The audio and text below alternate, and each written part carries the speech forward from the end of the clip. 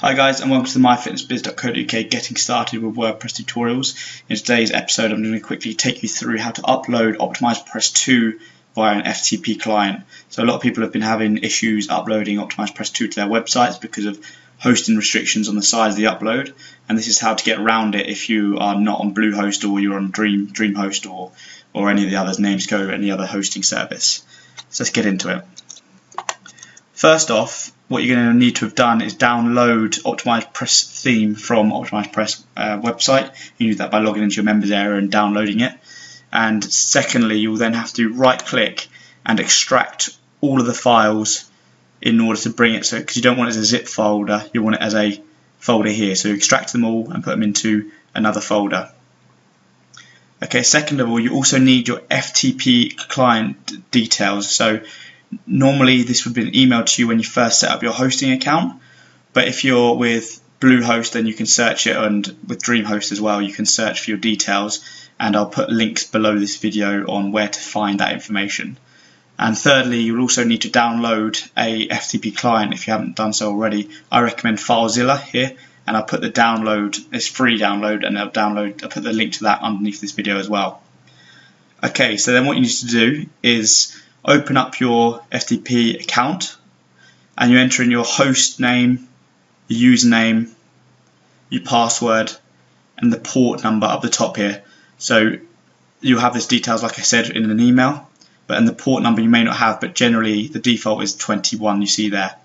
Okay, or what you can do is you can go to File and go to Site Manager, and you can add a new site in here. So like you see, I've already added one here, MFB Getting Started, which is another domain of mine, so I can just connect to it because I've got all of it set up in here already. So after that you can press Quick Connect or Connect as I did, and you'll see all this stuff come up here.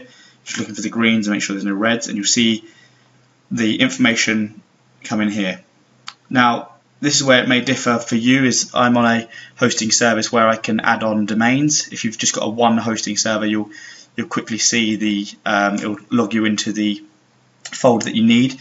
But if not, you need to scroll down and find the public HTML folder, double click on that, scroll down for the domain that you're looking to change. For me it's the MFB Getting Started, or actually just for this I'll do MFB Tutorials because I haven't actually already uploaded that in there. Scroll down and look for the WP content folder, which will be this one here. Double click that. Look for themes and open up the folder. Okay, now you should see the other themes which are in here.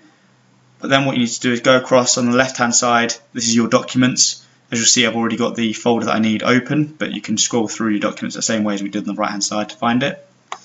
Find the unzipped Optimizepress theme folder, right click and click upload. Now what you'll see here is all of these files being queued at the bottom, and it will slowly go into transferring across. Now this may take a while depending on the speed of your upload connection. I'm based out here in Qatar, so it's quite a slow process and may take a couple of hours, but this is probably the most common way of uploading Optimizepress 2 theme to your website, outside of if you've got DreamHost, which you've got a large, of some of the other hosting services which have got larger upload capabilities. And then what you'll be able to do then is, after all of the files are successfully transferred, you'll be able to log into your website, on your WordPress website, go into the admin, and then go along to the appearance themes, and you should see it available to activate in the actual WordPress website. So hope that was useful. If you've got any questions, as always, then email me at liamtrump@gmail.com or make a comment below this video and I'll happily go through any extra questions you have. In the meantime, make sure you subscribe to my YouTube videos, and I'll see you next time. Bye.